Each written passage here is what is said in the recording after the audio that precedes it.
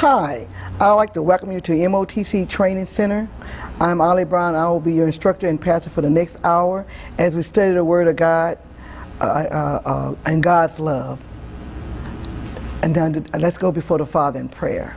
Father, we come before you in the name of Jesus, giving you glory, giving you praise and thanksgiving, because you're worthy to be praised. We thank you, Father God, this word we hear, may it engraft that word which ever matures and grows up, and that the people know how much you love them.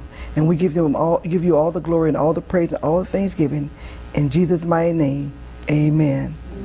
Now, last time we was talking about God's love, and we're going to continue on God's love. It's so important to know how much God loves us. It's so, when we study the Word of God and find out that He loves us unconditionally, He loves us no matter what we do. His love is not dependent on our actions or our deeds. He loved us before we were even in our mother's wombs. He loved us unconditional. So we want to identify what love looks like. So if you turn to 1 John 4:10, and it's going to say and tell you what love looks like. Because we can't measure it if we don't know what it looks like. Because everybody in this world is looking for love in all the wrong places. And God wants us to look into His Word. So 1 John 4:10 says, this is what love is. This is what love is. It said, it is not that we have loved God, but that He has loved us and sent His Son to be the means by which our sins are forgiven. That's what love looked like. Not that we love God, but all the time I thought love was, I'm always focused on how much I love God, but I'm focused on how much God loves me. We should be focused on how much God loves us, because He loves us with an unconditional. He don't change on His love. He don't persecute us with His love. His love is from everlasting to everlasting. It never changes. It never runs out. It never gets short. It says in Romans 8:32, He who did not spare His own Son, but delivered Him up for us all, how shall He not with Him also freely give us all things? So when God loves us, He's given us all things pertaining to life and godliness. He's given us everything we need in His earth realm. There is nothing. He prepared this earth for us, and then He made man. See, it's not that God is short. It's nothing short. There's no shortage in this world. I don't care what nobody say. There's nothing short, because God prepared us a place to live before He created us. And so in Ephesians 2:8 it says, for by grace you are saved through faith, and not of yourself. It is a gift of God. So our salvation is a gift of God. It's a gift, and all we have to do is receive. What you do when somebody gives you a gift? You receive it. And then you say thank you. Once you're given a gift, you say thank you. It's not, He saved the whole world. So God so loved the whole world. But the whole world hasn't received Him, but he died for the whole world. You know what? God loved the whole world. And if you're in this world, God loves you too. It says, today God wants you to know that He's not the kind of Father who wants you to be sick or defeated. He don't want you to be kept poor or wanted. He's a good provider. Your needs are met. And all He wants you to do is enter His joy. He said, enter His presence. In His presence there's fullness of joy and peace in the Holy Spirit. Jesus said, I came for you to have life, and that life more abundantly. He wants us to have the abundant life. He don't want us to be lacking anything or walking in not short of anything in our life. He wants us to have. He created us to be prosperous and be in health, just as our soul prospers. He wants us to be strong in the Lord and the power of His might. He wants us to be strong and mighty, powerful people in His earth realm. Ephesians 3:19, and to know the love of God which passes knowledge, you might be filled with all the fullness of God. So God wants us to enjoy this life. He calls us to be beloved. He wants us to have be strong in Him. He said, beloved, as you feed on Jesus' love for you, you'll be filled with the fullness of God. Like David, God's anointing will begin to operate powerful in your life. God's anointing will be operating in your life. He wants us to understand His love is steadfast. He wants to get an understanding, not just get to know Him. We want to get the knowledge of Him, so you can live this overcoming and victorious life that He's already paid the price through Jesus' blood. He told us let's turn to John 15:9. He says, John 15:9, he says, I have loved you the same way the Father has loved me. So he says, live in my love. 15:10 of John, it says, if you obey my commandments, you will live in my love. I have obeyed my Father's commandment, in that way I have lived in his love. He said, I want you to live in my love. I want you to make a boat in my love. I want you to just sit down in my love. I want you to just habitate in my love. I told you this so that you may be as joyful as I am, and your joy will be filled or complete. Love each other as I have loved you. This is what I'm commanding you to do. The greatest love you can show is to give your life for your friend. And Jesus said, I am your friend. He's given us all things. He's given us everything. And he wants us to be free in that love. There is nothing so great and powerful as God's love for his children. And we see, we are the children of God. When we was born into his family, born into his kingdom, and adopted into his family. And that's what the family of God. We are the children of God. And God, as the children of God, he's our provider, he's our healer, he's our health, he's our peace, he's our joy, he's everything to us. And all he wanted to do is to receive what is already done. Just receive this love that he so paid such a wonderful price for. Ephesians 2:4 says, God has a great quality for love for us. God is the greatest lover of all times. God is love. God loves us with an everlasting love. I mean, to think about, God never, his love never fails. See, sometimes when we go through life, people love you today and they'll hate you tomorrow. They'll be your friends today and your enemies tomorrow. People are changed with the wind. The wind might blow and it'll be a sunny, wonderful day. And by afternoon it might be raining. And that's why some people are. They walk and are dealing with their emotions. And see, that's why the Lord said, put your trust in no man. Put your hope, your joys, expectation of good in the Lord, knowing that it's the love of God in our life. And when we start realizing how much God loves us, there are things in our household, and there are things in our life we get confident, assured of his love. See, when we start getting the knowledge of him in our love walk, we don't get fooled by the enemy as much as we used to. Because you know the Bible says he deceived the whole world, and he doesn't deceive us if we're not mindful of how much God loves us. It's the love of God brings us a radical change. Second Titus 3 to 3:5, 3:3 to 3:5. For we ourselves were once foolish, disobedient, and wrong. We were slaves to passion and pleasure of all kinds. We spent our life in malice and envy. Others hated us, and we hated them back. But when the kindness and love of God, our Savior, was revealed, he saved us. It was not because of any good deed that we ourselves have done, but because of his own mercy that he saved us through the Holy Spirit, who give us new birth and new life by washing us with the washing of the Word. He saved us. He redeemed us. He set us in heavenly places with himself. So we get this love of God in our heart. The love of God has been shed abroad in our hearts by the Holy Spirit. So we have all this love. God has given us his love. We want to focus on his love because, see, it's not that we love him, but it's that he loves us. And you have to meditate on that scripture, because it's that he loved us with everlasting love. He sacrificed his own body. He went through Calvary. He died for us to live. And not only live, to live abundant life. He don't want us to be a hoping and a wishing in this life. He wants us to be steadfast. He wants us to be focused. He wants us to be focused on his love and focused on his purpose in our life. And when we start doing that, we'll start getting a new vision. See, it's a new hope, a new attitude. Ephesians 1:5 says, because of his love, we have already decided to adopt us through Jesus Christ. He freely chose to do this. Ephesians 1:6 says, and this bringing praise to God because of his wonderful grace. God gave us now you know what grace is. Grace is unmerited, undeserved, unearned favor. He said God gave that unearned, undeserved grace to us freely. He gave us that grace in Christ, the one he loves. So we have grace in Christ. We have favor. You can ask God for favor anytime you want to. You can receive it. In fact, you're supposed to expect favor everywhere you go. You're supposed to be preferred everywhere you go, because you're blessed.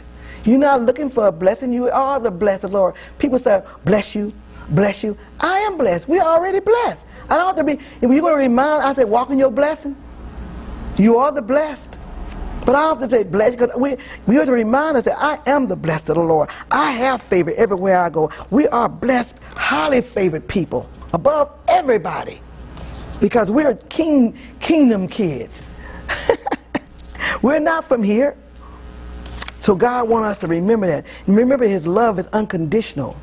There's no condition that we can find ourselves in that God doesn't love us. So let's return to Romans 5, and we're going to read from Romans 5, verse 6 through 8.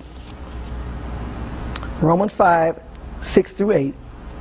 It says, you see, at the right time, when we were still powerless, God died for the ungodly. Very rarely would anyone die for a righteous man, though for a good man, someone might possibly dare to die. But God demonstrated his own love for us in this: while we were still sinners, Christ died for us. While we were still alienated from land of promise, with no God and no hope in the world, God still died for us. While we was doing everything we thought we was wanted to do in this earth, why did God still die for us? When did God die for us? Before the foundation of the world. While we were still sinners, he died for us. God's love is perfect. There's nothing you can find there's nothing you can find wrong in God's love. God's love, there's no fear in God's love. There's no, we don't have to be afraid in God's love, because fear has torment.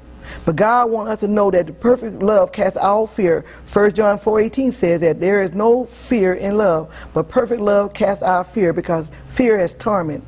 Fear really does have torment. You can be so terrified with fear that you do some wicked things, or make some bad decisions when you're afraid. You can make some bad decisions out of fear. You can do some things that you are so quick and so fast because you're not thinking, because the fear will drive you into torment. Fear will drive you to do things out of your emotion, and to drive you to listen to the enemy and hearken to his voice and listen to the lie. Out of fear. See, but God's love is a perfect love. Perfect love casts out all fear. His love. When we find out his love, how much he loves us, we don't have to be afraid about what the enemy is doing. Man been living in fear realm of fear for since the beginning, since Adam fell, over in Genesis 3:10. When Adam said, when Adam and Eve had this Adam committed grand treason against God, Eve was deceived. But Adam wasn't deceived. But God told him that the day you should eat that fruit, you should surely die. God told Adam, Eve wasn't even created. God told Adam, the day. But how did Adam die? We kept reading, Adam was still there. But he died spiritually. He was separated from God. And so it says in Genesis 3:10, he said, I heard your voice in the garden, and I was afraid, because I was naked and I hid myself. See, already he was afraid of God, because he had disobeyed God, so he was afraid. So fear hide. Fear will hide. A lot of times people be in fear and they hide their bills, just like their bills are not even going to, they hide them in a box somewhere and put them under the bed, anywhere, and like they're going to go away. They're not going away. They're responsible for them. They're still there. They do things. They hide their car. They don't pay their car note. What they do? They hide their car. So fear will hide instead of facing the reality of faith, believing God, grace, believing God, love, for the need being met. People will hide. And God don't want us to be afraid. He wants to. He didn't give us a spirit of fear, but love, power, and a sound mind. And we have a sound mind. We have the mind of Christ. God's love is permanent. God love, I mean, it's not changeable. It's not removable. It's always, it's going to be right there, right there. Let's see, John 10:27. Jesus said, my sheep hear my voice, and I know them, and they follow me. My sheep don't, see, the Holy Spirit is always talking to us. He's talking to us, and it's up to us to listen. And it's also up to us to obey what we hear. Because he'll tell us, don't go that way. He's always telling, remind you. Jesus said he's going to remind you of things I've told, of things I've said. And they follow me. They won't follow anybody. Just don't follow anybody because of the love of God. They won't just follow any person on TV or any person influencing them wrong. Because of the Spirit, the love of the God has shed the love abroad in our hearts by the Holy Spirit. So we got that love. We got some love. We got knowledge of right and wrong. We understand when God is telling us, don't go there. Don't do that. John 10:28 says, I give them life eternal. I give to them eternal life, and they shall never ever perish, and not anyone shall pluck them out of my hands. Don't let nobody talk you out of your salvation. Don't let nobody don't make you think you're not saved when you receive Lord, confess with your mouth and believe in your heart that God raised Jesus from the dead, and you are saved. Don't let no man come and tell you that once saved and not always saved. If God says, can nobody pluck you out of his hands? That means can nobody pluck you out of his hands. John 10:29 says, my Father who gave them to me is greater than all, and no one is able to pluck them out of my Father's hand either. So if I'm in the kingdom of God, I'm in. If you in, you in. And so the thing about it, because you hear people telling you, you're not saved. You got to do this to get saved. I remember a long time ago, one of the person I knew was still smoking. And the person said, well, they can't be saved and they still smoking them cigarettes. Well, that's condition. God said, there's no, if you believe in your heart and receive Jesus as Lord, this body might be doing something, but your spirit, man, is made whole. You're a spirit that lives in the body. You have a soul. Your soul is your mind, will, and your emotion. And this body, you got to kill it. You got to die to it. So sometimes you got to go through this word of God. The word of God to control you, restrain you. The love of God will restrain you. So when we get this love of God and know how much God loves us, we're walking toward God. Keep looking at Jesus. I want you to keep looking. Keep your eyes on Jesus. Just keep your eyes on him. And before you know it, you'll walk right out of them cigarettes. You'll walk right out of that lust. You'll walk right out of that fornication. You'll walk right out of whatever you're in. How do I know this? I walked it. And I'm still walking. Amen. I'm still looking too. Jesus' love is selfless. He has a selfless love. I mean, in Isaiah 53:3, he says, he despised and rejected of men, a man of sorrow and acquainted with grief. And we hid as it was our face from him. He was despised and we esteemed him not. How much does Jesus love us? Even on the cross, this is how much he loves us. Even on the cross, those who were crucifying him, he said, Father, forgive them, for they know not what they do. After all they have done, after nailing him and spitting on him and piercing him, he still loved enough. Father, forgive them. He was still asking for grace. He was still asking for mercy for the people who was committed a heinous crime against his body, who plucked his beard out. John 3:16, it says, for God so loved the world, he gave his only begotten son, so whoever will shall have everlasting life. Now, I'm going to read this to you. God is the greatest lover.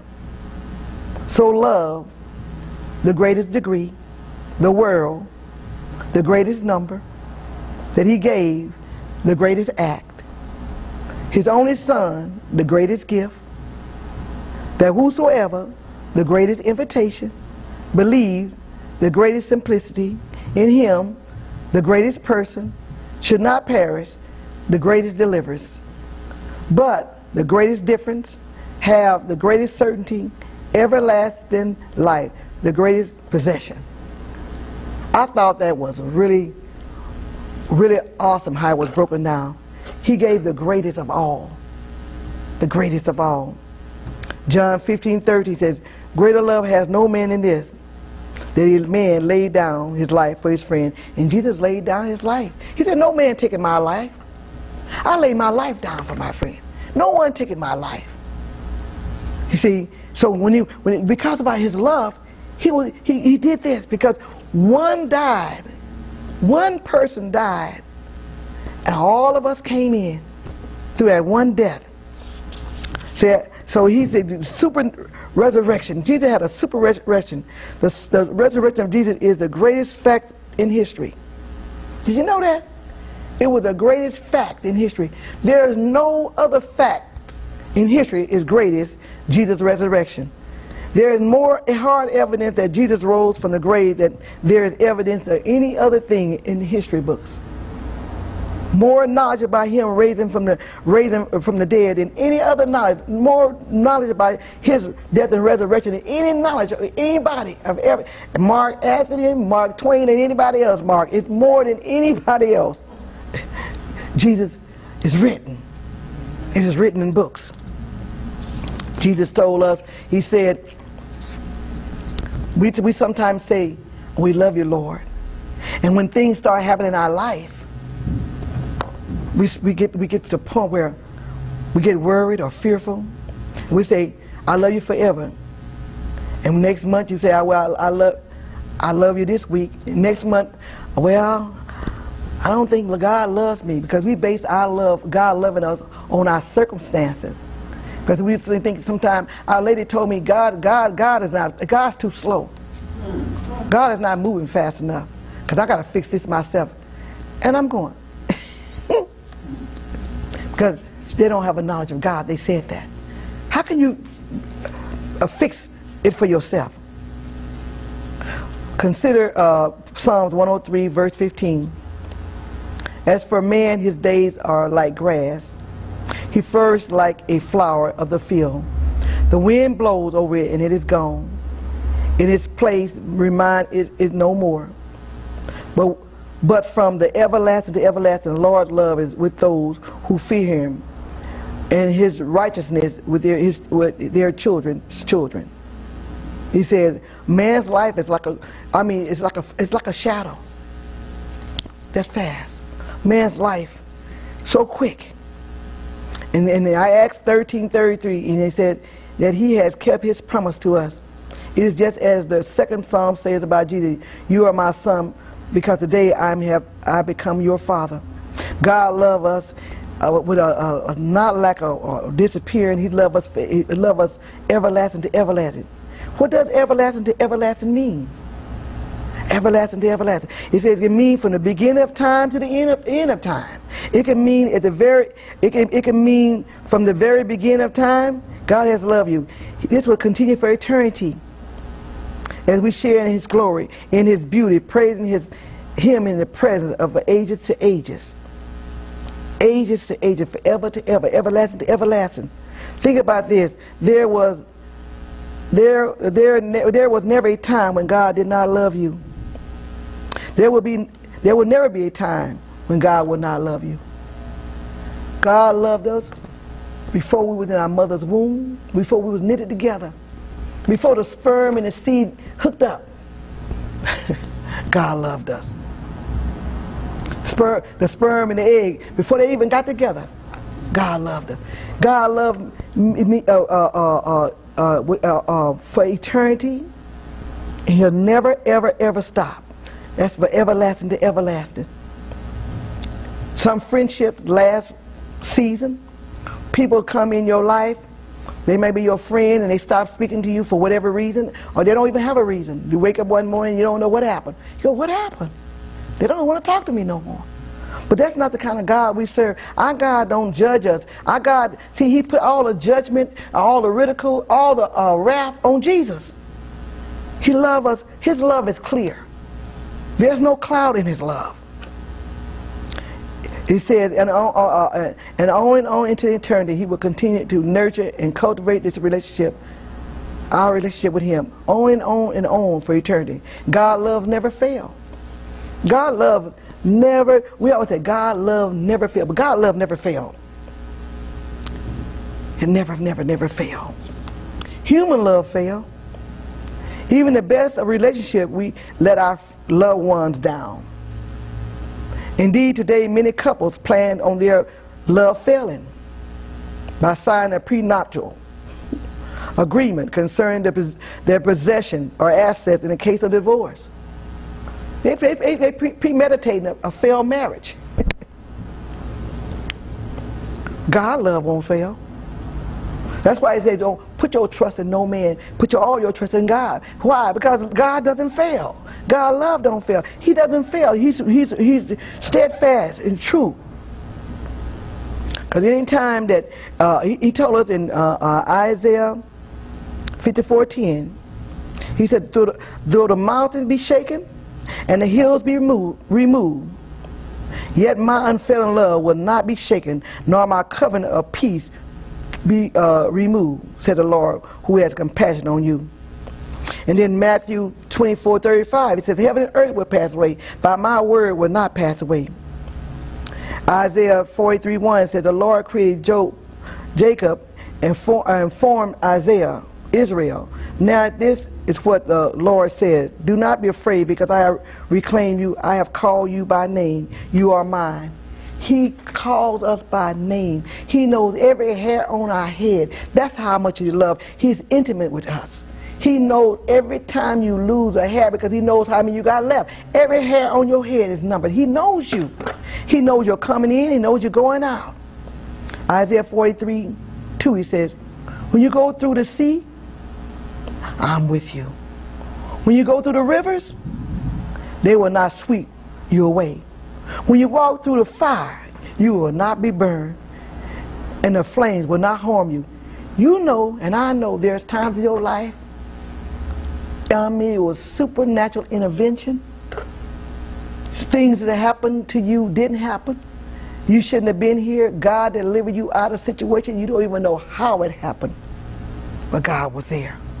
And you go through the fire, you go through the flames, you go through the life. He was always there to deliver. You might have tripped up a little bit. You might have had consequences a little bit. But he was always there. Hebrews 13:5, it says, let your way of life be without the love of money, and be contented with such things as you have. For he has said, not at all will I leave you, not at all will I forsaken you, never. And so in Hebrews 13:6 it says, so that you might say boldly, say, Lord is my helper, and I will not be afraid what man shall do to me. The Lord is on my side. The Lord is my strength. The Lord is my might. The Lord is my Savior. The Lord is who preserved me. The Lord is who stand with me. The Lord who stand by me. The Lord who covered me with his blood. It's all about the Lord. That's how much he loves us. God promised us that even the most violent disasters, God's love will endure. We belong to him. He will never, he will stay right there with us forever. If he said, I'll never leave you or forsaken you, he isn't gone anyway. He's right here. He's right here. God didn't promise that we weren't going to have no trouble. He did not say that. Because he told us in this world you're going to have some trials and tribulations, but you might have peace. But you're going to have some trials and tribulations. But be courageous, be of good cheer, because I deprived of the ability to hurt you. He said, do you believe that? You're going to go through some stuff. But the most important part of the whole thing, go through it. Because God is there. God says, I love you so much, I will give you an easy, and he didn't say I'm going to give you an easy and comfortable life, because he said you're going to go through some trouble. But he said, I will be with you in the midst of the trouble. He said, God said, the path you take may be through the river, but you will not drown. I love that. The path you take might be through the fire, but you will not be consumed in the flames. That's what the 3 Hebrew brothers went through. And when they came out, they didn't even smell like smoke. What kind of God is that? They didn't even smell like smoke. God wants us to remember, enjoy the journey. I always say that. Why? Because God gave it. Enjoy the journey. Stay in the presence of God. In His presence is peace and joy and the Holy Spirit. Stay in His presence. Stay. My son always say, stay conscious. He said, stay conscious. He said, when you're not conscious, sometimes you go through life and you're unconscious. You're not conscious of what you're doing. I said, stay focused. He said, stay conscious. God said, stay in His presence. And His presence is full of joy, peace, and the Holy Ghost. Because God is a God of now. Now faith is. Now. Some people are too busy worrying about yesterday. They can't even enjoy the journey. They can't even stay in His presence. Or they're too consumed by the future. God don't want you to be consumed by what's going to happen tomorrow. Stay right now. Now faith is. Now God is. God is a God of now. God is not a God of yesterday, and tomorrow is not promised. Stay hooked up to Him now. Right now. He said faith is the substance of things hoped for and the evidence of things not seen. He said stay hooked up to Him now. And in the reality of the truth, His word, of what He says. Don't get all way off track. God's love is both individual and corporate. So what I mean by that, He is corporate by us. He has got us all. God so loved the world, He gave His only begotten Son. That's corporate. Christ loved the church and gave Himself up for her. That's corporate. We are together in the body of Christ. That's corporate. But He loves us individual. He loves us individual. He is our Father. He loves it, and He knows everything about us. He knows. Now you think about it. God knows everything about everybody on the whole planet. Everything. Everything's going to ever happen to you, He knows about it. And then, see, our mind gets stuck on that. Like, how can He do that? Because He's God. That's how. He knows everything. He loves us. If it's not a love that looks good to the good of all, but neglect the good of individual. He loves us individual. The image of Him and our Father, as we His children, as those adopted into the family, shows His love for each of us. God is a Father who knows His individual children, who care about their bruises, scrapes, who tenderly holds them in their arms when they need comfort. You know, it's a good thing to understand and know that you can go to God and say, Abba, Father, and crawl right up in His arms in time of trouble and get that peace surpass all understanding. When you're going through some hardships and your heart is heavy and burdened down, you can go to Him and He'll strengthen you in that inner man. He will give you that peace surpass all understanding. He'll give you that peace, and He'll give you that joy, and He'll give you that assurance that He's for you and He's not going to be against you. God's love is unconditional, everlasting, everlasting. It never fails. And God wants you to know you're an individual. 1 John 4, let's go to 1 John 4, and we're going to read from verse 7 through 11. It says, Beloved, let us love one another, for love is of God. And everyone that loves is born of God and knows God. He that loves not knows not God, for God is love. And this was manifest the love of God toward us, because that God sent His only begotten Son into the world that we might live through Him. Here is love, not that we love God, but He loved us and sent His Son to be the means by which we are saved. Beloved, if God so loved us, we ought to love one another. We are accepted in the beloved. God calls the beloved. Ephesians 1:6, to the praise of the glory of His grace, wherein He has made us accepted in His beloved. He told Jesus, when Jesus was baptized by John the Baptist, in Matthew 3:17, and lo, a voice from heaven saying, it was God saying, this is my beloved Son, whom I am well pleased. God is pleased with us through Jesus. He sees us through Jesus. He don't look upon us. When He sees us, He looks at us through the blood of Jesus, through Jesus. And see, I'm glad God can't, you know, people look at me. No, don't look at me. Look at Jesus. Look at Jesus. Look at me. I'm glad he don't look at me. I'm glad because he sees us through Jesus. Jesus' ministry began with the approval of the Father. When God called us the beloved, he called us approved.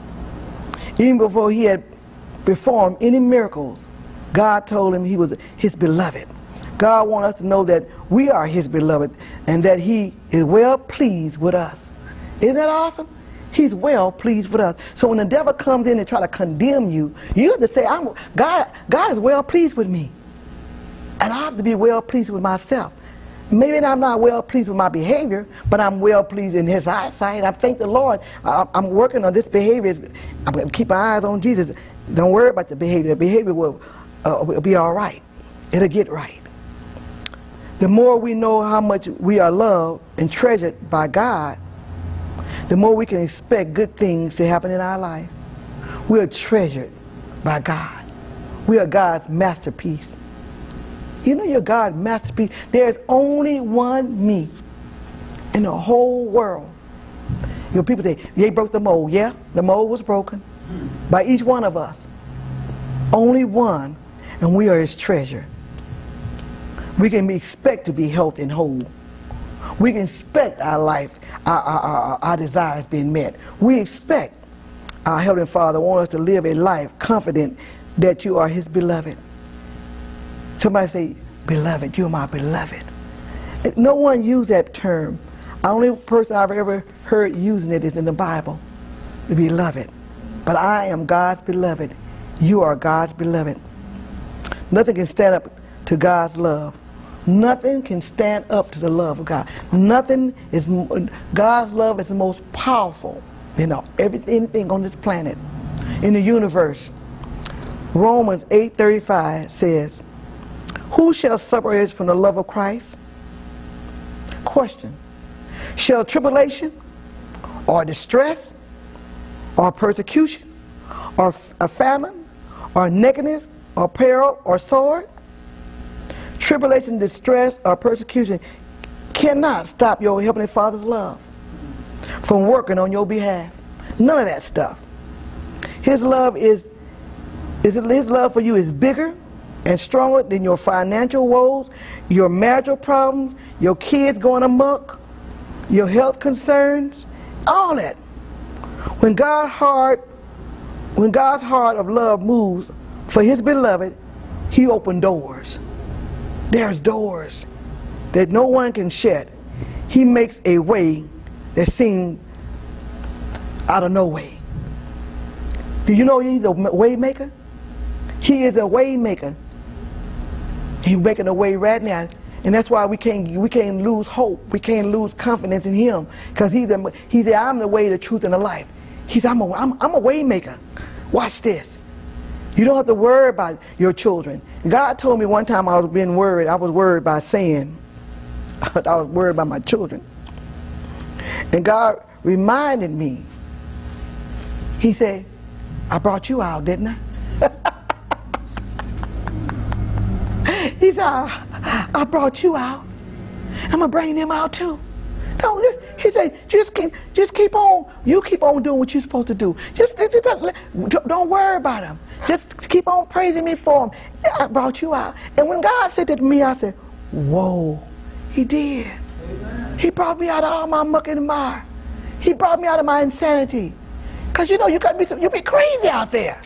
Just as crazy as a loony bin out there in that world, and do some crazy stuff. But the same God that delivered me out of my muck and mire is the same God going to deliver ones you worried about. The same God got his hands on him for good and not evil, just like he had for us.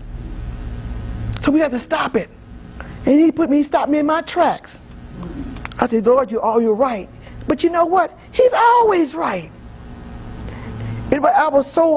I was so grateful for him ministering to me, because I was going down that road of misery, going down that road of despair, going down that road of confusion, of worry, torment. Where am my kids? Where am my kids? Out there doing this. And the devil try to paint you pictures when they're out there. He'll try to paint a picture of them doing some wickedness or get in trouble or doing something where they gain somebody doing something harmful to him. I had a dream one time, and I woke up screaming. Oh, it wasn't a dream, it was a nightmare. And the Lord said, it's not real, it's not real, it's not real. Because I was dreaming, I'm not going to even repeat it, it was horrible. And I woke up screaming, oh Lord, Lord. And the Lord to rescue me because my emotion was gone. And my heart was beating fast, and I was terrified. And I woke up out of my sleep screaming because that's how real the dream was. And the Lord rescued me. And that's what He does. Because He loves us. He don't want us to be worried about anything. He don't want to and you worry about sin. Let's go to Matthew 6:30 something. Worried about sin. How I know I'm worried? You worry about sin, complaining, murmuring, worry. And a lot of times we don't worry about sin out loud. We'll worry about sin in our hearts. We can meditate on this stuff in our hearts, and our hearts be thinking all kind of thoughts and getting upset behind the thoughts. And we went over this scripture. We went on this scripture. I don't know how long we were on this scripture. But I should know it. I should know this scripture. But it's a good thing we have this Bible and I can read it. It says, it said, therefore take no thought, saying what you should eat, what you shall drink, or what shall you wear. Amplified says, therefore do not worry and be anxious, saying, what are we going to have to eat, or what are we going to have to drink, or what are we going to have to wear? It says, for after these things do the Gentiles seek, for your heavenly Father knows that you need all these things. But seek ye first the kingdom of God, His righteousness, and all these things shall be added unto you. It said, therefore do not worry or be anxious about tomorrow, for tomorrow will have worries and anxieties of its own. Sufficient for each day is its own trouble. He don't worry about tomorrow. Tomorrow got his own trouble. When you get there, you'll know what's going on. He said, don't be worried about saying what's going on with my finances, what's going on with this and what's going on with that. God knows all things. Our position is praise Him for it. Praise Him for it. Thank Him for it. It's going to work out for you. He said, it's going to work out for your good. It's going to work out for your good. I don't care what it is. It's going to work. It's going to work out for your good. Because when it's working now, it's working out. So even during the lean time, you will never find the righteous forsaken. Psalm 37:25. It says, I've been young, and I am old. You have not seen the righteous forsaken, his seed begging for bread. Can famine or recession stop God's love from providing for His beloved? Start worrying about what you can do and start praising God for what He's already done. Start praising God for what He's already done. What about earthquakes or terrorist bombing? Romans 8:37, it says, but in all these things we are more than conquerors through Him who loves us. We're more than conquerors. Whether it's earthquakes, whether it's tidal waves, whatever it is, we're more than conquerors through Him that loves us. We're more than conquerors. So we don't have to worry about, because God got us. God loves us. And sometimes I get in a position where I'm going through things and I'm thinking of the Lord. I said, Lord, I have to stop and take a love break. We were talking about that love break. I've been doing a lot of taking love breaks lately. And sit down and just tell Him how good He is, how faithful He is, how much He's done, and what He's doing in my life. Thanking the Lord for His faithfulness. Thanking the Lord that He's not a man that should lie. Thanking the Lord that whatever His word is true. Thanking the Lord for life and health and stamina and energy. Sometimes, you walk around, you feel like you don't have no energy. You start praising God for the energy He's giving you for the day. The energy to do what you need to do for this day. 3 John 1:2, he says, beloved, I wish above all things you may prosper and be in health, even as your soul, your mind, your will, and your emotion prosper. Because God wants us to be in health, even as our mind prospers. And we are thanking Him for our walk in divine health and healing. I thank you, Lord, from the top of my head to the soles of my feet. We know and believe God loves us. You have to know it, and do you know it, and you believe it. God knows us intimately. He knows the number of hairs on our head. God knows your pain in your body, your financial concern, your financial concerns about wanting a job, or financial concern about being on that a certain job. God knows everything, and He knows everything about us. So we got to stop caring and worrying and start praising and worshiping the living God. Sometimes we get too much pressure. The pressure of driving to work. There's a lot of pressure out there. Driving in the streets. Stay in the spirit when you're out there. When you're driving your car now. You have to stay in the spirit. The pressure of driving, the pressure we face at work, the pressure of the freeway driving from work to home, and when you finally get home, the pressure when we get home. A lot of times people be so uptight, the first thing they do when they get home, they start hollering at the kids. I think that we need to remember how wonderful God is and start praising God when we get home, and we'll stop hollering at the kids. I want to talk about, before we finish this course, I was talking about how God is a rewarder of those who diligently seek Him. God is a rewarder. In Hebrews 11:6, it says, but without faith it is impossible to please Him. For he who comes to God must believe that He is a rewarder, that He is a rewarder of those who diligently seek Him. In other words, the faith that pleases God is the kind of faith that believes that God exists, and that He is a rewarder. God exists, and He's a rewarder of those who diligently seek Him. And without faith, it's impossible to please Him. And I was reading about Noah. Noah walked in obedience. Noah lived in an evil time in Genesis, in the book of Genesis, in Genesis 6:5-8. However, Noah was a righteous man, meaning he was right with God and lived a godly life. And God says of him, by faith Noah, being warned of God of things not seen as yet, moved with fear, prepared an ark to the saving of his house, by the which he condemned the world, and became an heir of the righteous, which is by faith, as Hebrews 11:7. Now Noah, God told Noah build an ark, and Noah obeyed God. Noah preached God's truth for 120 years. The people would not believe, and they rejected what Noah preached about God. For 120 years, Noah was ridiculed, persecuted.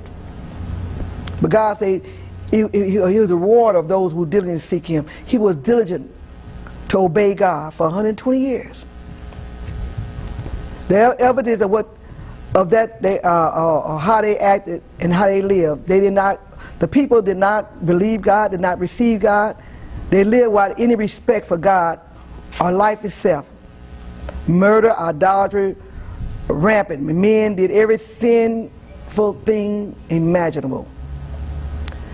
But this man named Noah, he believed God. And God, I mean, he moved, for 120 years. God spoke, Noah believed. God said, Noah act. God said, Noah believed. God said, Noah act. He acted on what God said. In the day before the flood, there was evil time. Yet one man, Noah, believed God. One man found grace because he trusted God who created him. I mean, Noah was a man just like you and I. What made him outstanding was he believed God. He based his whole life, not just part of it, on the promise of God, the covenant with God. God said it, and he did what God said. Noah believed in God and accepted it and feared God. Thus, when God said he was going to destroy the earth, Noah believed him. And Noah went out and did exactly what God told him to do. And so as children of God, we need to start practicing this. We start getting in line with what God tells us to do. And because of that love, we have confidence and trust in God. Because of that love, we're gonna move on what God tells us to do. We're not gonna, because we know He's a rewarder of those who diligently seek Him. So God says, seek Him while He might be found. Seek Him in the morning. Seek Him, and not just and don't be worried about anything. Cast your cares on Him, and know He loves us. Every time we think about how much He loves us, we look at the cross. We just look at the cross. He died for us. He redeemed us.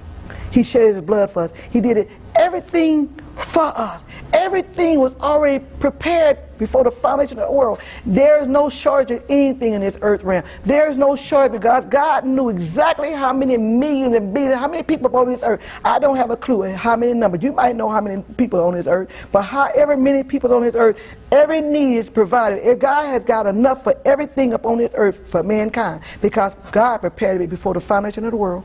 And so God wants us to look at the cross. He wants us to cast all our cares upon Him because He cared for us. He wanted us to remind it to live the life, the good life. He wants to worry free because of love. It's not that we love God. He loved me with He loved you with an undying love. He loved all of His children. He loved us. His love is shed abroad in our hearts by the Holy Spirit. So when you think about God and His goodness, think about how good He is. Not He's going to be. He is good. He is worthy to be praised. He is the God, our Lord. He loves you. God loves you, Richard. He loves you, Jackie. He loves you, Shirley. And He loves you, Ollie. And He loves you. And don't you ever doubt it. Don't you ever give up on God's promise. All of His promises, yes and amen, to the glory of God. God's love is unconditional, and He will love. Don't let the devil talk you out of it. Don't let the devil make you condemn you, because His love, there's no condemnation in His love. Therefore, there is no condemnation. So you just be strong in the Lord and the power of His might, and keep walking in His love, and keep receiving that love, that free gift from God, in Jesus' name. This time, in Jesus' name, amen. Now we're going to talk about, we need to get a response paper, what I learned, and what I'm going to do with what I learned. In Jesus' name, amen. Amen.